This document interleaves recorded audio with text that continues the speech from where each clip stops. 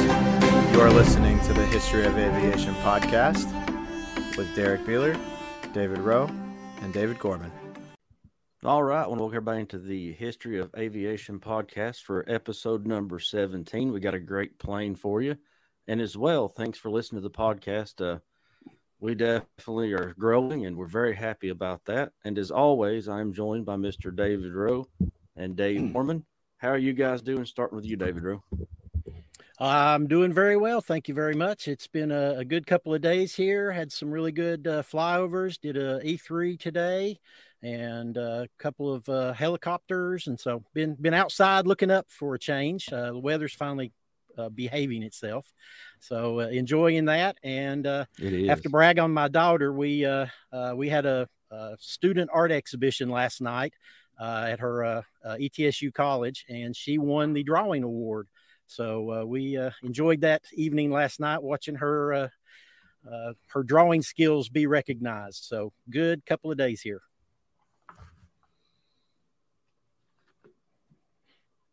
Good deal. Dave Gorman. Well, that's awesome. Glad to hear about all her talents. I know you had to be very proud of her. Very much so. Good. Well, things here are good. I've been taking pictures more of birds lately than airplanes. Got some hawks that are really active around my school, and we were outside for quite a bit today. And so I got pictures of hawks and some falcons that were kind of chasing each other through the sky. Kind of neat to see. Big, broad wings and everything. But everything else is going pretty well. Looking forward to talking about another fantastic, incredible plane, and one that we're really lucky to be able to see so close to us. Here in East Tennessee, we have one that flies regularly. So the Skyraider, a great one. Yeah, absolutely. That's key right there. As a matter of fact, I was going back looking through my Aerophile YouTube channel, and I've got videos of that Tennessee Museum of Aviation Skyraider going back 12 years. So I've got some really old videos of us visiting the museum and watching this plane fly. It's a really great airplane. It's big and strong, looks good, sounds good. It's kind of a big brute. It's a hulk of an airplane, carries a whole lot of weight. And we've actually got some sound bite here. So let's take a listen to the Skyraider starting up and taking off.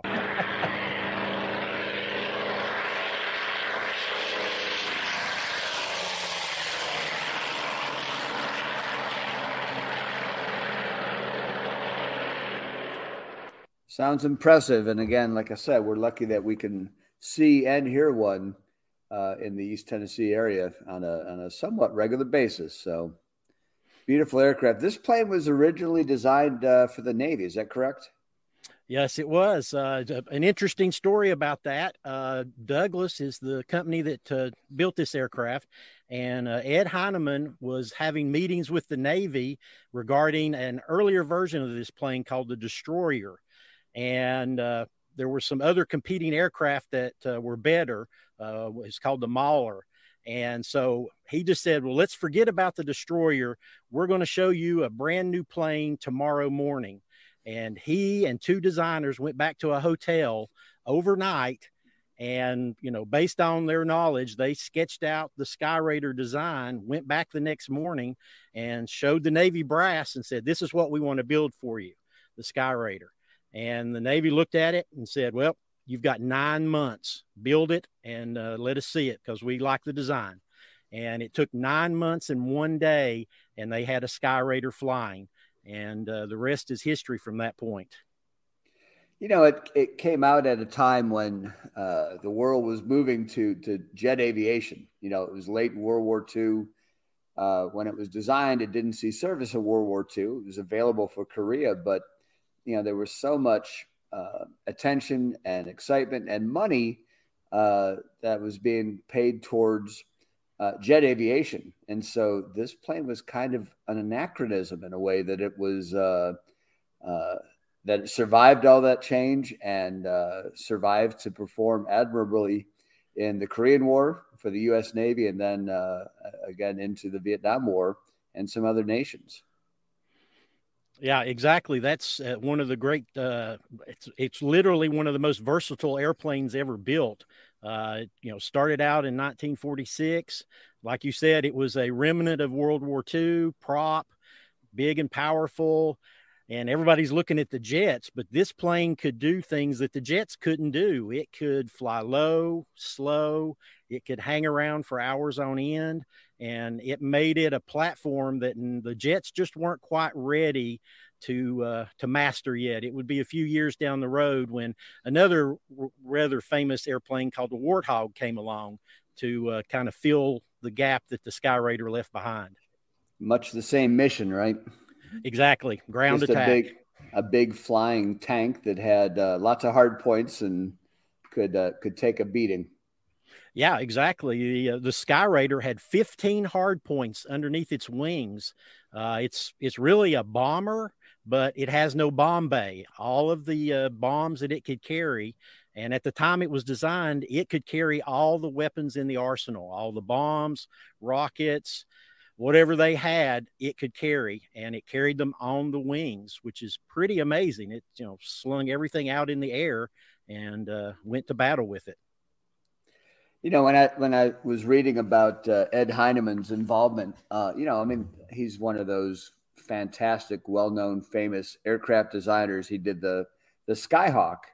Having a guy like that was, kind of like Kelly Johnson, a guy that could just visualize something that could fly. He just understood the dimensions and the drafting and the what it took.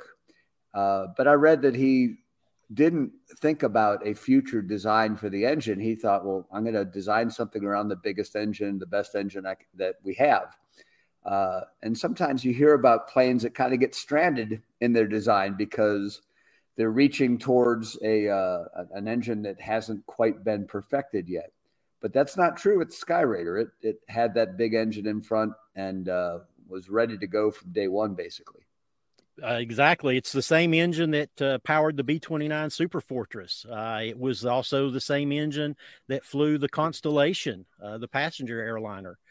So, yes, it was a well-developed, well-understood engine. And so there wasn't a long development period to get it working. It was pretty much ready to go. And it's a pretty powerful engine, a Wright 3350. So it's got a lot of power built in. I was reading some about the design. You mentioned the XBT-2D1, that first, the destroyer, I think it was called. Correct, destroyer.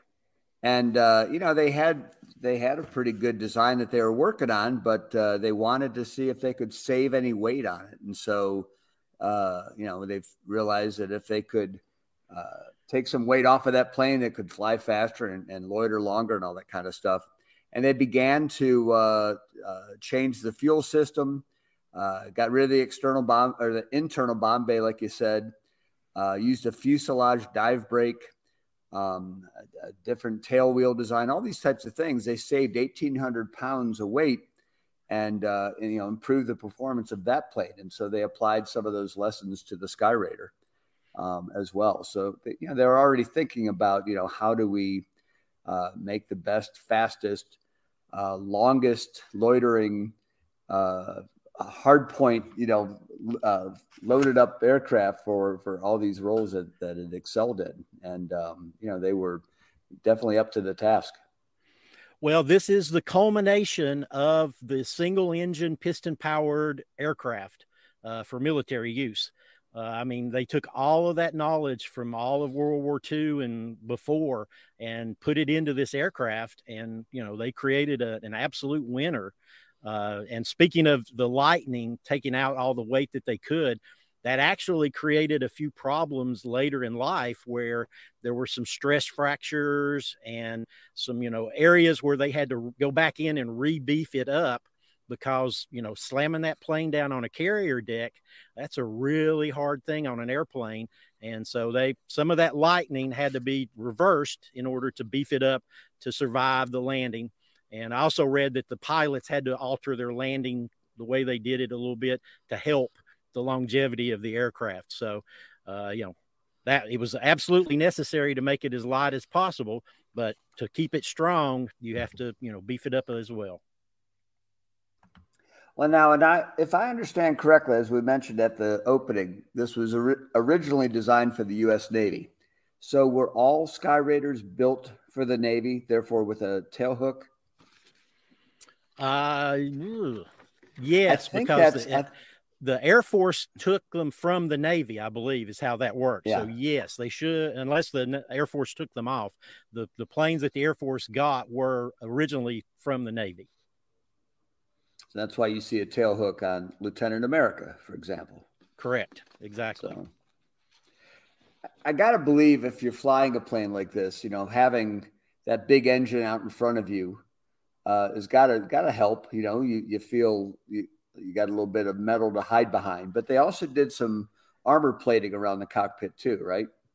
Yes, it was very heavily armored for the pilot's protection. It was an extremely tough airplane, could take a lot of battle damage. I was listening to one pilot talk about there were 4 Skyraiders and a couple of bird dogs that had gone out for a mission. And when they came back and landed, they counted over 600 holes in the 6 aircraft. So, I mean, they were capable of taking a lot of hits and bringing the pilots home. That's incredible. Yeah. Man.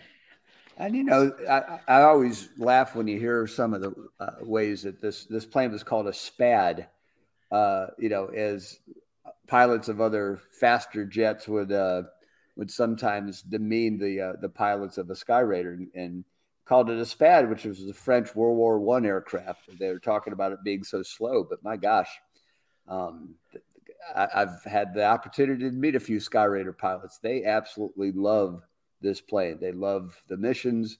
They love the platforms. They loved all the things they could carry. And as we keep talking about, it's loiter time. This plane was involved in a lot of low to the ground strafing and protecting the troops who were being in danger of being overrun, or helping to coordinate the rescue of other pilots, downed pilots and air crewmen. It really played a major role, and a very human role in the Vietnam War. But originally it was serving the Navy in Korea. And did I read it actually shot down a MiG? Skyraider pilot shot down a MiG? Well, not in Korea. I think that was that Vietnam? I'm trying to remember which one it was, because I think Korea, they shot down a Soviet-built PO-2 biplane, is what my notes say. Major George Linemir, and he shot down a Soviet-built Polikarpov PO-2 biplane, the only documented Skyraider victory of Korea. That's right. I think they got a MiG or 2 in Vietnam, but yes. This wasn't an air-to-air platform, really, was it? Skyraider really wasn't designed for that kind of thing. It was not designed for that, but it was very maneuverable and could go into that realm if necessary. But yes, it was not designed to be a sleek, pretty fighter. If you look at it, it's big flat sides, thick, it looks heavy, not streamlined. It's not a Spitfire. So you get what you see. It's heavy. It's hard. Speaking of names, you were talking about the different names that they had called it. It had a bunch. Some of the more popular ones was the Able Dog. One of the things we haven't talked about is this plane had multiple names. It started out as the Destroyer. Then it became the AD-1. So they called that plane the Able Dog. And when the military decided to consolidate all of the names of aircraft, it became the A-1 Skyraider. So some other names, the Sandy, when it was doing search and rescue, flying dump truck. There's actually a 2-place tandem seating aircraft. They called that one the Fat Face for obvious reasons, because it's much thicker and fatter. And the South Vietnamese had a really interesting name, Crazy Water Buffalo. Wow. Well, that's pretty evocative, but, gives you an idea of maybe the missions that it flew for them as well. Yes. Well, And speaking of missions, there were Vietnam, South Vietnamese pilots that flew the Skyraider. yes. As a matter of fact, Vietnam started and ended with the Vietnam pilots flying the aircraft. So we supplied South Vietnam with the Skyraiders before we were involved. We had pilots over there showing them how to fly and probably taking part in some of the flights that they were doing. And then as we were ending the war and trying to get out, we left Skyraiders in the South Vietnamese hands, and they finished the war fighting with the Skyraiders. And, we've one of the reasons we have the Tennessee Museum of Aviation has a Skyraider is because one of those Skyraiders was left in Vietnam, and some very bold pilots went and picked them up and brought them home. Roger Youngblood and Mr. Drummond flew 4 Skyraiders out of Vietnam back into Thailand and literally saved them, combat veterans. So there are 4 of them that they got, and they're still out there and still flying today, which is pretty amazing. Tennessee Museum of Aviation's got one. Cavanaugh Flight Museum in Addison, Texas has one. The National Air and Space Museum in D.C. has one. And the Colorado Springs Museum of World War II Aviation has one. So 4 combat veterans saved by Roger Youngblood and Drummond.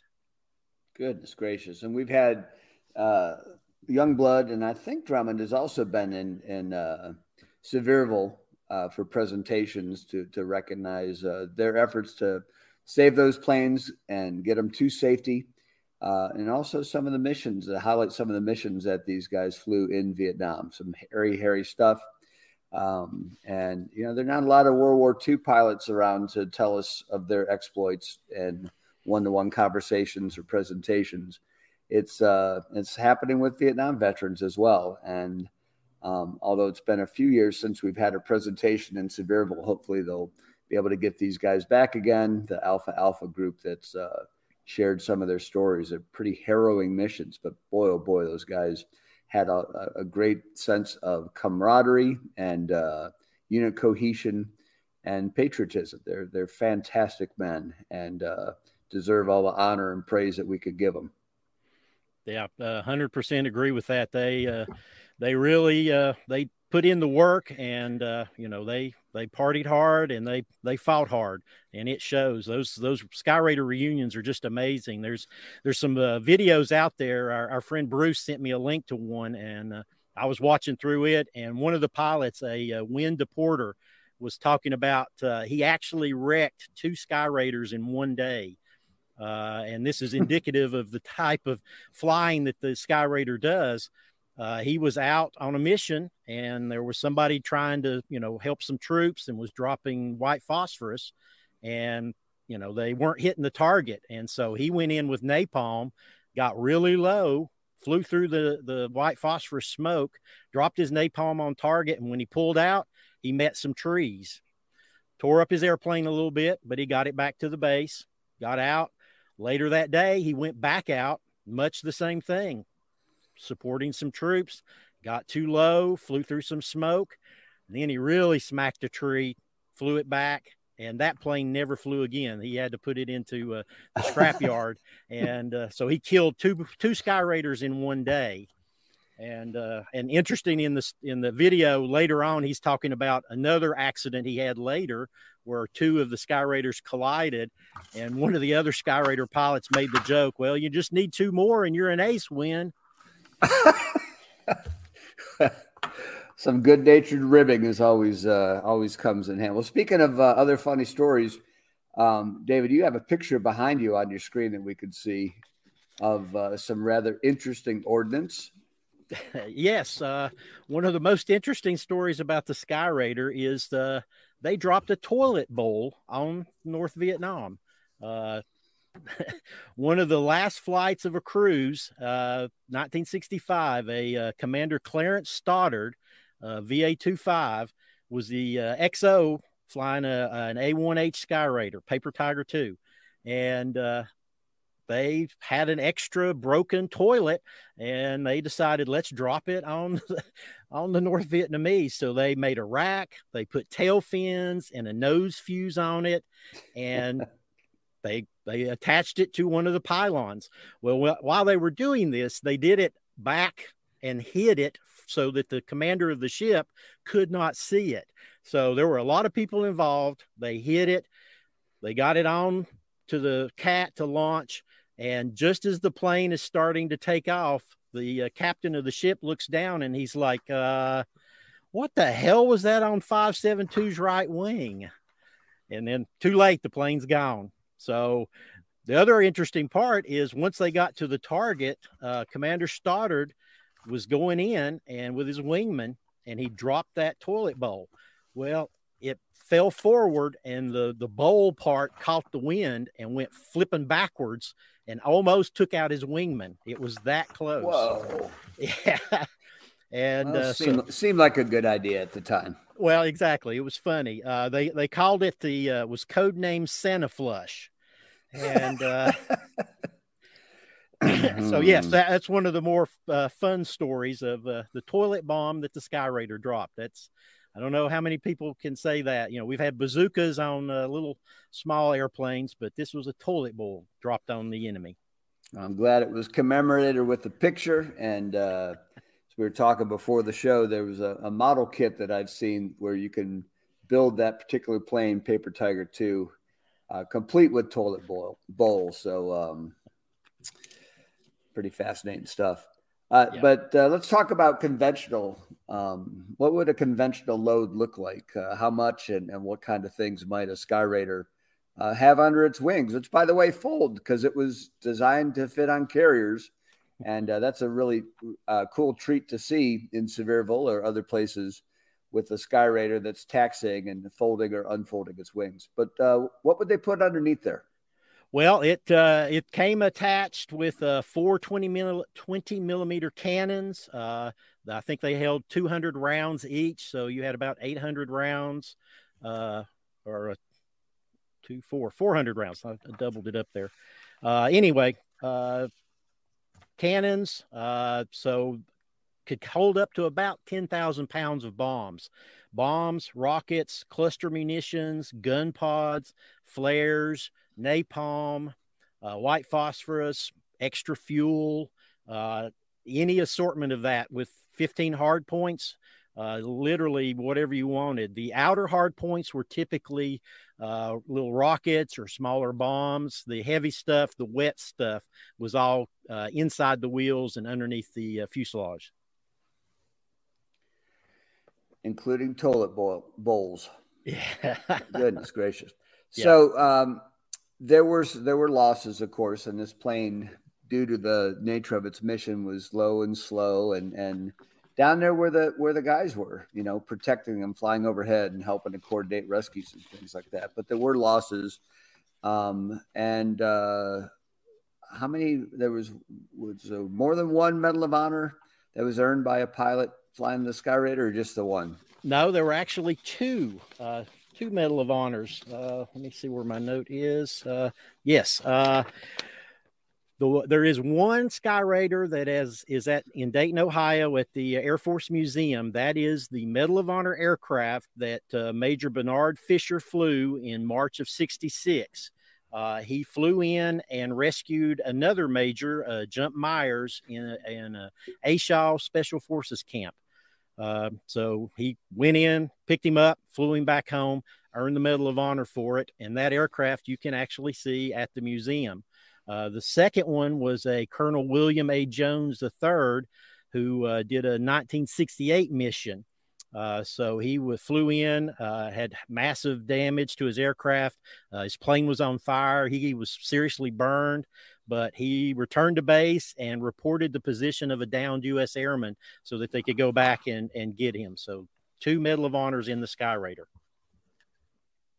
That's an incredible record. Again, with that mission, you were bound to be taking enemy fire most of the time, but some brave pilots and a plane that was definitely up to that mission. Yeah, absolutely. One of the most famous things that the Skyraider did were the Sandy missions, where they rescued downed pilots. And they literally could hover around the wherever that pilot was, and just anytime somebody came in, they could shoot up the area and suppress the fire so those Jolly Green helicopters could come in. They called it trolling for fire when they would fly low and try to get somebody to shoot at them, so they would reveal their position. They just turn right back around and, shoot them up. So they flew low and slow. This is an interesting thing. I had never heard this. Have you ever heard of juicy fruit in relation to rescuing a pilot? No, sir. Okay. Yes. You have. Okay. Apparently they would drop gas, a knockout gas, around the pilot, and to knock out any of the people on the ground or in the tree, because usually the pilots would try to hide in trees, and if they could. And this would knock out the people around so that the helicopter could come in, take the guy down, and let him pick up the pilot and get out of there before everybody woke up. And this was called juicy fruit. So they would tell the pilot, if you're in a tree, strap yourself in because we're dropping some juicy fruit. I never heard that. Yeah, that was new to me as well. That's an interesting way of getting the job done. And okay, here I just saw my note. During the Vietnam War, Navy Skyraider shot down 2 North Vietnamese MiG-17s. June 20th of 65 was Lieutenant Clinton B. Johnson and Lieutenant Charles Hartman. So yes, 2 MiG-17s in Vietnam. Yeah.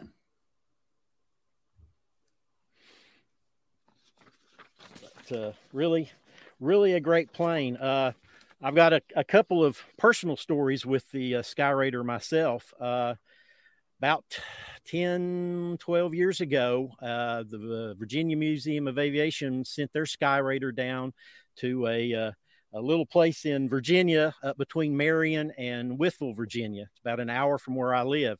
It was a little small fly-in, and I drove up there just to see what shows up. And they have a Skyraider sitting there. And so I got to talking to the pilot, and he was like, well, you want to sit in it? So I was able to climb into the Skyraider and sit in the cockpit for about 5 or 10 minutes, take some pictures. It was a wonderful thing to do. Really appreciate them letting me do that.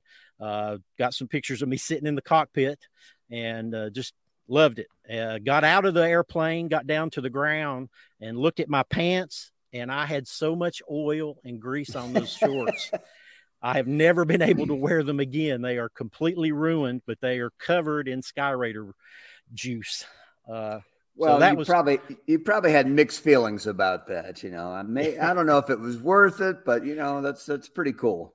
It was very cool. And then the cool part of that exact day, I drove from Virginia to the Tennessee Museum of Aviation and saw Lieutenant America fly that day. So I actually saw 2 Skyraiders on one Saturday just by driving 100 miles in either direction from me. So that was a really great day. Now, that first one, did you say that was from the Virginia Aviation Museum? Yes. Was it 503? I think that's the one. And that's a dark blue painted Correct. Up as the Navy.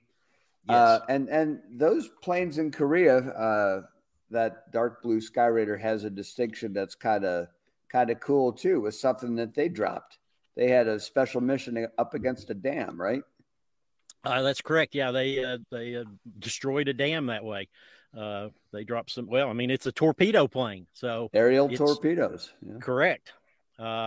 Something else that's interesting. Did you know the Skyraider is a nuclear capable bomber?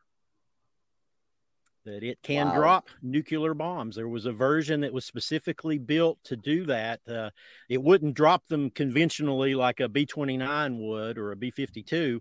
They would do the little toss version where you would zoom in, pull up, release the bomb, and immediately turn around and go the opposite direction. So while the bomb was kind of flying up and back down. But nuclear capable, that's another feature that the Skyraider has. Extremely versatile. Well, you have to believe that those pilots know that they're not going to be scooting out of there that fast. So it's a brave man hitting that pickle pin and dropping that bomb. My goodness. Yeah, I don't know that they ever actually did Right. drop the bomb, but it was capable of it. That's, something you build into it because you don't know, you might need it. That's exactly right. They'd practice those flight profiles, wouldn't they? I'm sure they did a lot of that. So as we've been saying, this is one that there is a flying example just up the road from us and down the road for you from the Tri-Cities area, but up from Knoxville.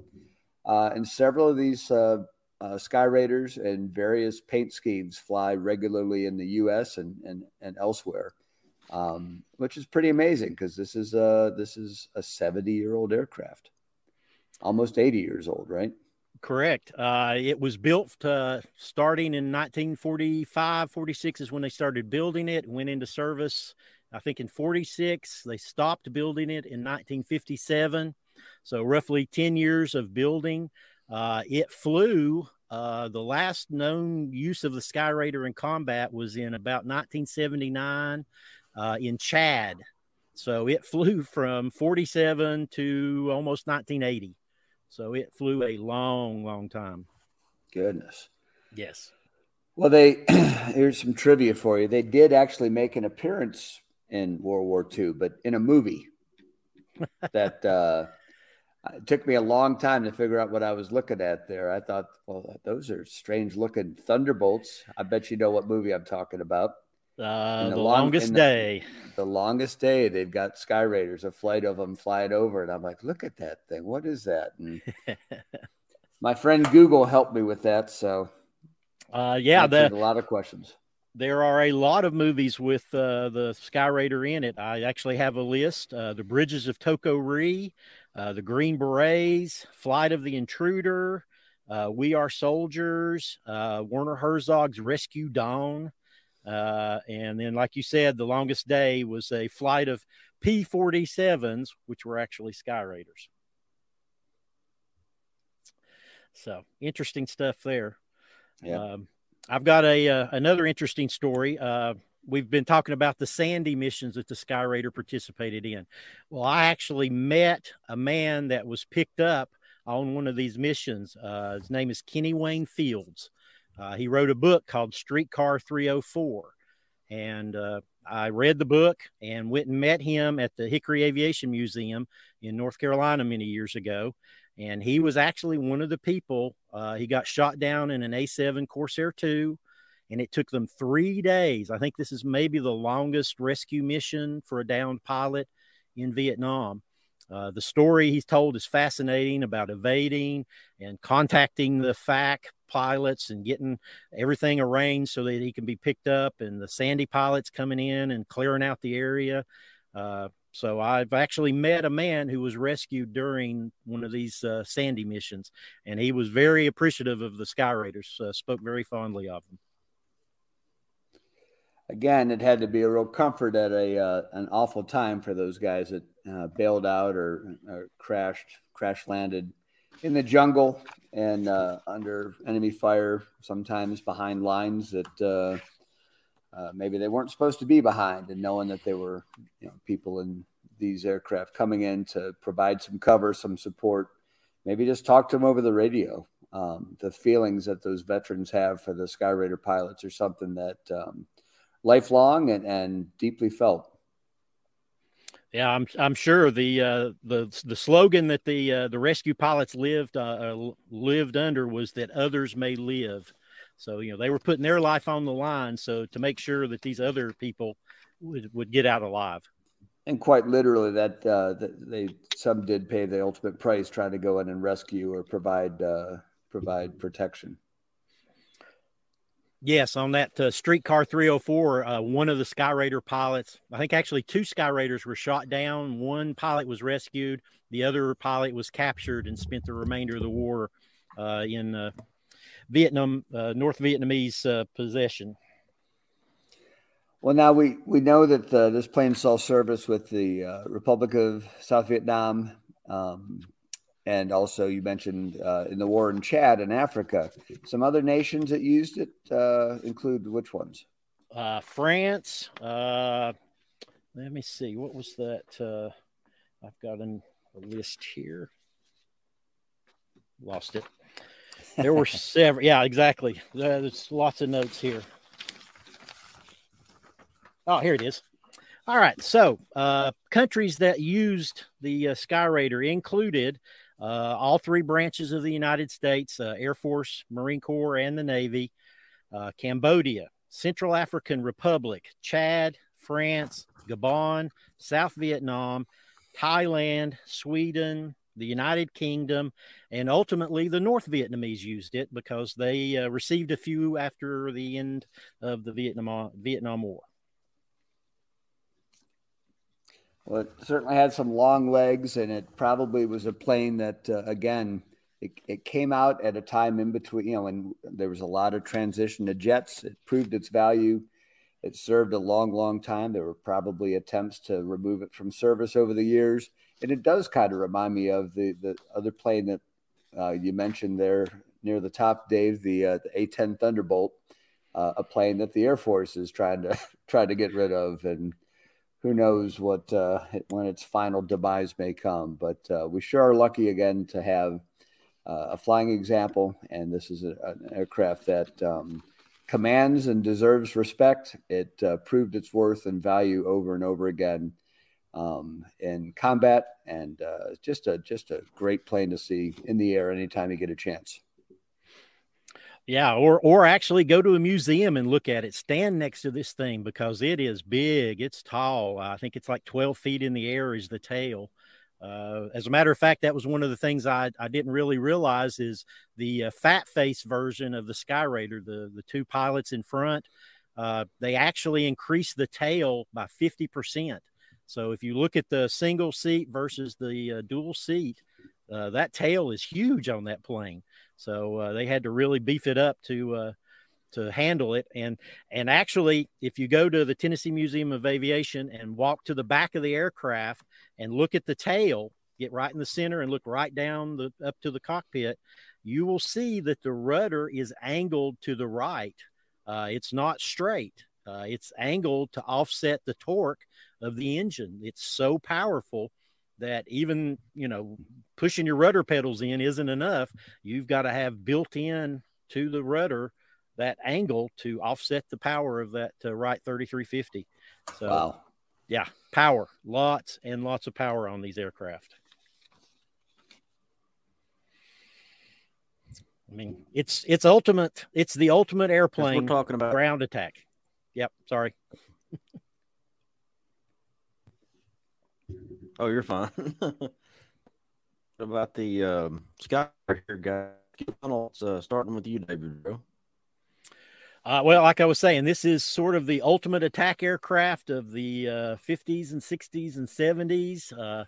It was extremely versatile, very capable aircraft, could do whatever you wanted, was a great flying, a good platform to fight and do things.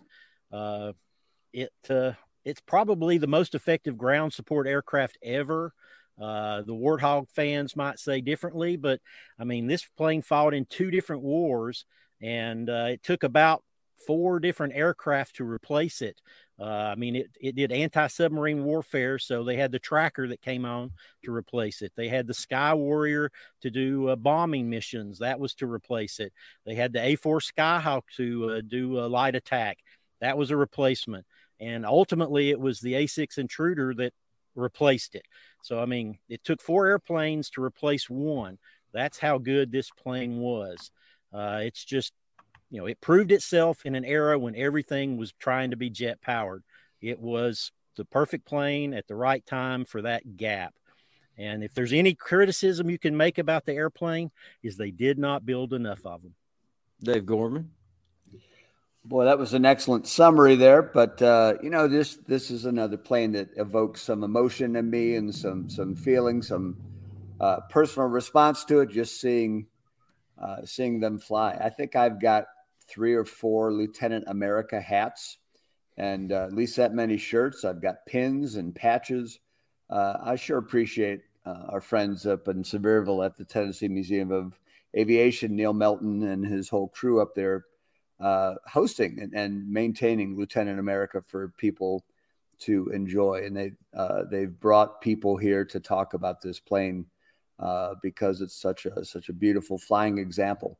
I didn't know much about the Skyraider until I saw this one come to Sevierville. And Dave, you mentioned 10 or 12 years ago, we were all there taking pictures when it was flying for the first time locally, and so excited to see it. Now that won't ever change. It's been one that has gotten out to some other regional air shows, and I'm always proud to see it there because people hawk around it. It's got great nose art, and people like to get pictures made in front of it and underneath the nose and everything. Just a fantastic aircraft, and one that is legendary, and glad to be able to spend some time talking with you guys about it. Yes, wonderful. Great plane. Well, I have got aerofoil, like I was saying earlier. I've got, I think, about 14 or 15 videos of Skyraiders in my aerofoil YouTube channel. So if you want to see Lieutenant America from the Tennessee Museum of Aviation, there's a bunch of those. And I've got recently went to Atlanta and got some video of the fat face version, so you can see the big dual seat version. And so go check out aerofoil.com and see some Skyraider videos. I was going to say, if I want to see Skyraider videos, that's where I go, Aerofoil.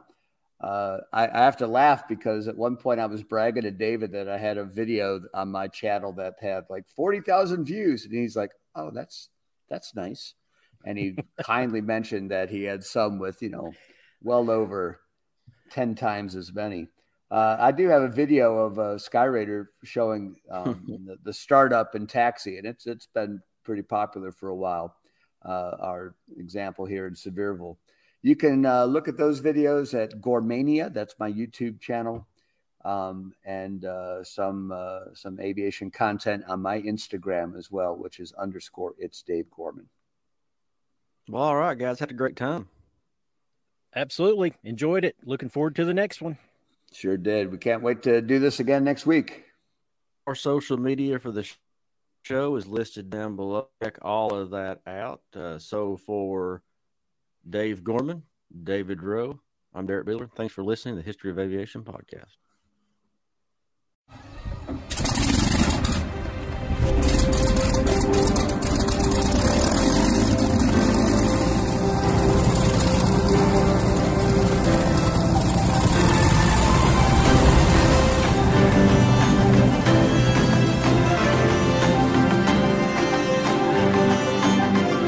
This is Joe Morse.